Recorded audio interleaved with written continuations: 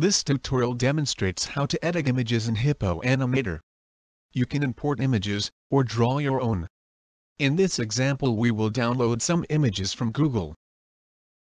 Open the clip art window, and download a cat illustration. Choose an image with a solid background color so it can be removed. The image is downloaded to the library. Next, download a wooden floor image.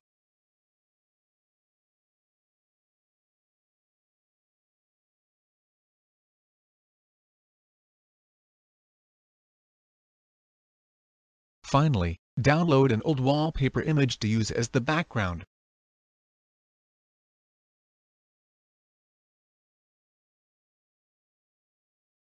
Now we have all the images we need. Select the wallpaper in the library, and then open the image editor from its properties. The wallpaper image is far too big for the movie. The movie is only 600 pixels wide. Resize the image to 700 pixels wide, so it covers the background with a small overlap. Close the image editor for the wallpaper, and then select and edit the wooden floor. Resize this image to 1200 pixels wide. Next, choose the Tilt Y filter, and tilt the floor so it looks like it's 3D.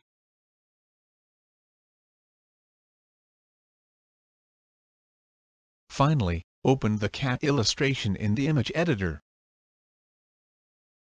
We only want the cat on the bottom left. Use the crop tool to select only that part of the image. This image is also too large. Resize the image to 300 pixels wide. We want the image to have a transparent background. Select the Flood Fill tool. In the properties, set the opacity of the color to 0, a transparent color.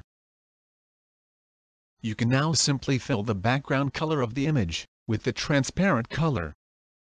Use the Cutout tool to remove any remaining unwanted parts of the image. We can now put the whole scene together. Drag the floor onto the editor and place it at the bottom. Place the wallpaper in the editor above the floor. And then, place the cat on the floor. This is what the scene looks like in the player. Each element of the scene could be animated, if we wanted to. Let's try to improve the scene first. Add another copy of the cat image to the editor. Right-click the image and choose Flip Vertical, to flip it upside down. Reduce the opacity of the image, and then drag it in the editor to make it look like a reflection. Drag the new cat image in the timeline, and place it behind the original cat image. Press play to check what it looks like in the player. In the library, open the menu for the cat image and choose Duplicate. Rename the new image, Cat Shadow. Open the image editor for the cat shadow. Select the shadow filter to change the image into a shadow. Then, select the blur filter to blur the edges of the shadow. Drag the cat shadow to the editor. Half the height of the shadow and skew the shadow, so it looks like it is at an angle.